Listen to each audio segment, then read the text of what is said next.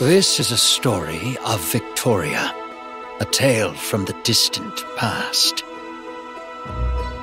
An era when spring remained, an age before stone castles. A time when a girl made friends with two crimson dragons. One of them was greedy, but the other was true and brave. Both swore for eternity to protect her beauty and grace. Everywhere they went, the girl would find and take the most beautiful flower growing in that place. Then one day came when the greedy one exclaimed, "Grant me a gift, should you call yourself my friend." With honey-eyed tongue it begged the girl to braid a wreath with the flowers she had gathered, and the girl gladly agreed. With deft hands she wove a beauteous floral garland and placed it around the head of the greedy red dragon. Yet the dragon of courage said, "No boon for me, no gift do I need. Our journey is incomplete, and there's much for us to see." And thus it departed alone, and flew to the mountains beyond, where it created Terra, a kingdom to call its own. The flowers that thrive here grow in no other land. The domain was deemed perfect to adorn the girl's fine hand. The wind told the greedy one of its kin's great findings. Speedily it flew towards Terra with the girl upon its wings.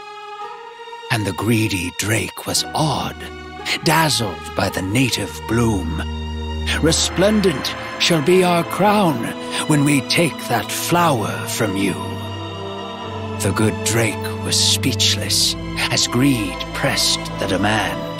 There was nothing left of spring but the blossom of its own land. Long battled the dragons, a feud of naught but woe, but greed emerged triumphant. The flower was then bestowed. Though the blossom suffered wounds and several petals were shed, it became the brightest jewel upon the greedy dragon's head. The girl secretly wept, watching her friends fight and bleed.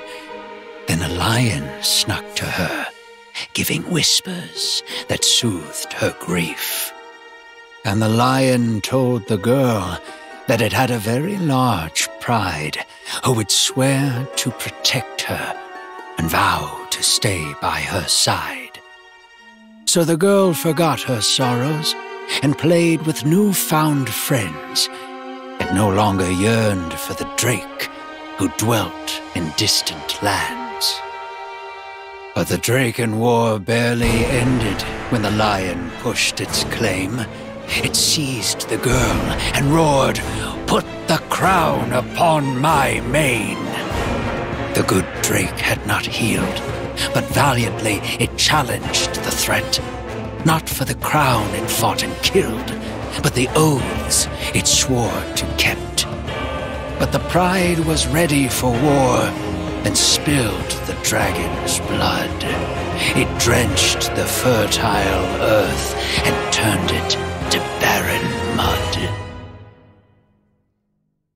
The people grew cold and starved now that winter has arrived. They remain cowed and silent, though a question lingered in mind. Is it gone, our crimson dragon who lives beyond the peaks? Is it gone, O virtue's guardian, the one with no greed?